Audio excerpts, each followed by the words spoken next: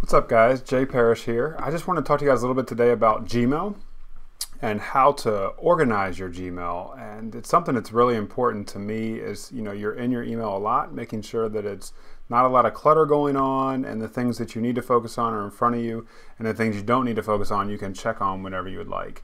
So what I want to show you today is just a real simple thing, how to break your inbox into primary, promotions, and social media, so it's broken out for you.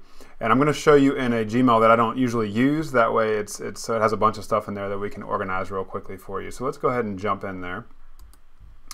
And what you're looking at here is your main inbox, and it probably looks like most of your inboxes with everything included all in the same inbox. And what we want to do here at the top, you don't see anything broken out. It's just all in your primary email. So what we're going to do is very simple. You're just going to go to the little gear icon to your right. You're going to hit on settings, and then you're going to go down to configure inbox. And what you want to do here is you're actually just going to select social and promotions. You can play with updates and forums. I don't like how it seems to me that emails that go into there I end up needing to have in my primary section, so I have chosen not to do that.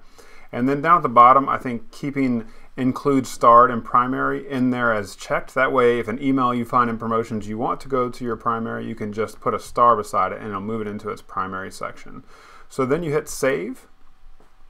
It'll load for a few seconds, but now you can see we actually have 3 different tabs here at the top for you. You have a primary, social, and promotions.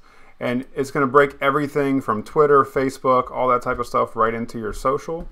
And then everything in promotions, all the newsletters, all that type of stuff in there for you.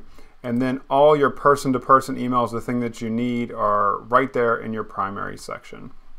So it's pretty cool that you're able to do that. And I think that's a quick organization tip for you. You can go into more details, and I'll have some follow-up videos on that, but I think this was a easy one to get started and starting to clear the clutter out of your Gmail. Thanks a lot. I hope you guys have a great day.